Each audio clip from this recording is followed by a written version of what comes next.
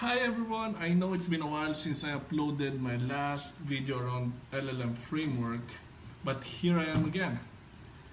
Today I'm going to show you one of the most interesting and easiest to miss features of LLM Framework template which I built with Langchain around a year ago. And it's the capability to provide a YouTube video or URL as an input and interact with it, ask questions and get answers from it. That said, let me walk you through first of an example of how it works by using the chat mode deployed in UiPath Assistant, and then I will walk you through end-to-end how to make sure the API server is running and creating the project from the template, and then how you can run and test this in the LLM framework. So this is the chat mode, and it uses a retrieval augmented generation to ingest knowledge sources, whether it's from CSV file, Word document, PDF. So these are the document types that are supported, and I'll show you the YouTube videos. So let's use this YouTube video as an example. So I just need to provide the URL. So what it does is the API backend ingests the video transcript and create embeddings and pushes into the vector store. That vector store you can interact with the custom activities that is in the framework, and then that lets you ask do Q&A with these videos.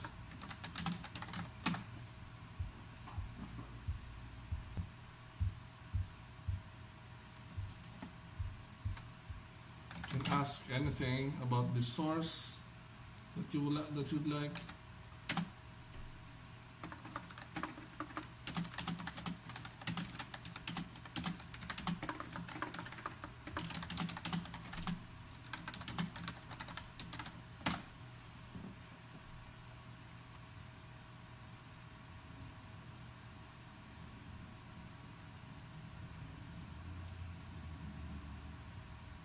So it answers based on the context of the source that you provided. It also has built-in memory.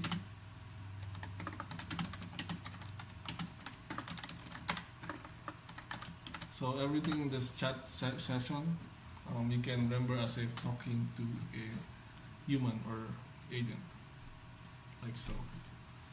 This can be also useful if you're studying a specific topic. Let's say this video about land graph, which probably I don't have time to watch the full length, so I can use this to create a summary or ask anything about this topic that I have. So again, let's ingest it into the vector database, and then I can ask. So LangGraph is a framework that is used to create multi-agent systems in a more structured or graphical manner. We can ask how is LangGraph used to create multi-agent systems? What does nodes and edges represents?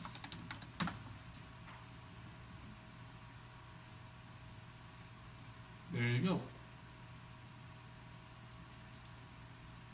So this is how you can use LLM Framework in chat mode, interact with YouTube video URL. So everything you need to know about the LLM Framework for UiPath Studio is in this UiPath Marketplace link, which I will link below in the video. And just a quick overview on what this LLM Framework is. So it is essentially a template in Studio that you can use for LLM infused use cases that you have that can fall under three categories, right? So one is the one that I just showed, conversational, chat-based, context-aware conversations or personal assistants, so you can chat with your documents or URLs or just like YouTube videos, or transactional like RE framework type workflows where you have the transactions in the queue. It can be documents again or URL, or you can involve human in the loop as well. So that is part of the framework. Right. So in LLM framework, it has two main components. One is the studio template that I mentioned, which is the framework essentially, and the other one is the custom activities that are automatically downloaded as part of the framework, which uses Langchain API in the back end. Right? So I built an API that you can deploy on your own API servers via Docker. So that is the API backend that's being used by the custom activities, which I will show you how you can set up. Now, let's start. So I'll open UiPath Studio.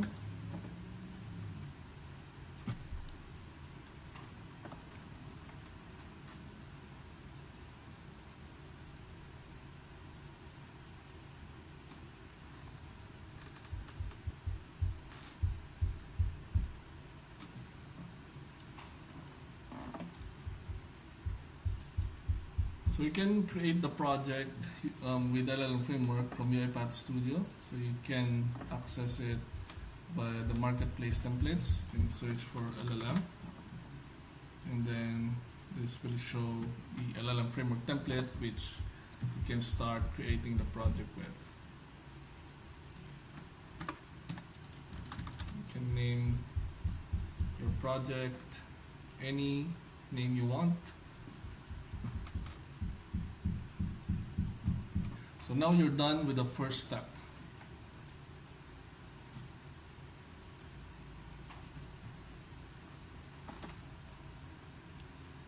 So this is how the LLM framework template looks like, and as mentioned, I have a separate video that I can link in the description below that will give a quick overview of how the overall LLM framework works. So do watch that video if you want to get more detail about this. I mentioned earlier, so this comes with custom activities that you can see here that interacts with the API server. So these are the custom activities that the LLM framework uses. Next step is to configure the Pinecone API keys and the LLM API keys that you have that will be used by the framework. So on the project folder, there's a config file where you can put the Pinecone and OpenAI API keys.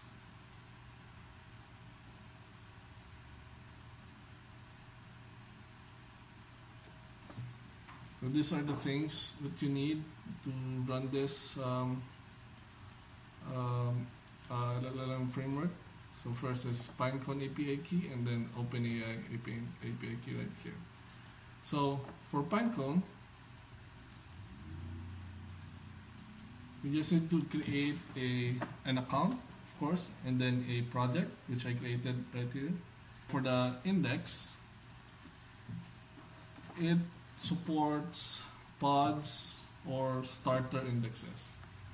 So unfortunately, for free plan of Pinecone, it only has serverless, but serverless is not supported currently by the API, by the custom API that we have. So you have to have at least a standard plan to instantiate index with pods, just like so. So let me select any of this. I can use this one, and I'll just index API uses this embeddings model from OpenAI. So you can just select this to set the configuration and then go ahead and create the index.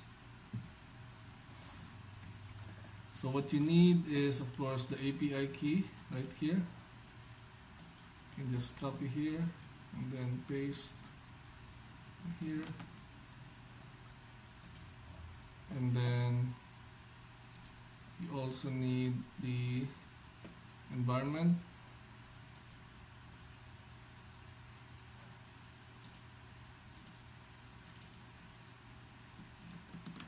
So this can be a specific environment if you selected a pod, or GCP-starter if you select the starter plan, the starter environment. Index name will be knowledge base, which I named as such here, or you can name it any name that you want. And then for the OpenAI API key, so this is for the embeddings generation. So of course you can get this from your API, from your OpenAI subscription.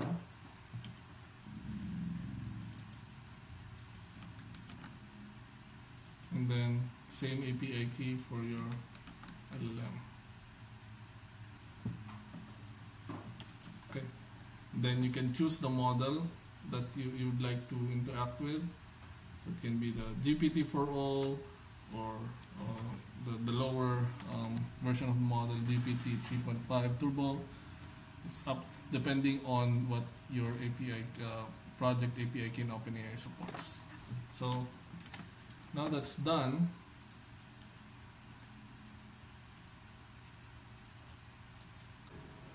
now that you set up the configurations for the vector database keys and LLM keys, you can go ahead and start using the template.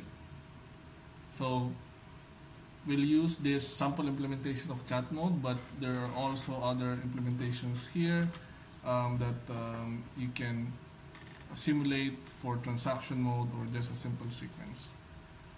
So again, the video is in the description for on how you can use this framework if you want to use it in transaction mode or other ways. So, but before we start with the chat mode, make sure that your Docker the API backend is running. So as you can see, it's running right here, and I have a separate video on how you can pull this Docker image and be able to run this Docker image for the API backend, the custom activities that will interact with.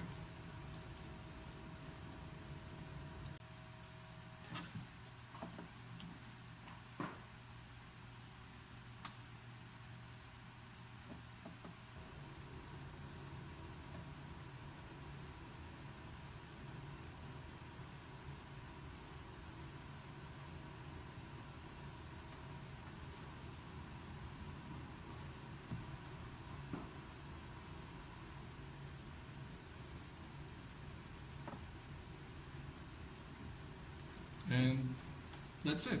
You can now use LLM Framework template in chat mode and interact with your YouTube video URLs. Let's test this video.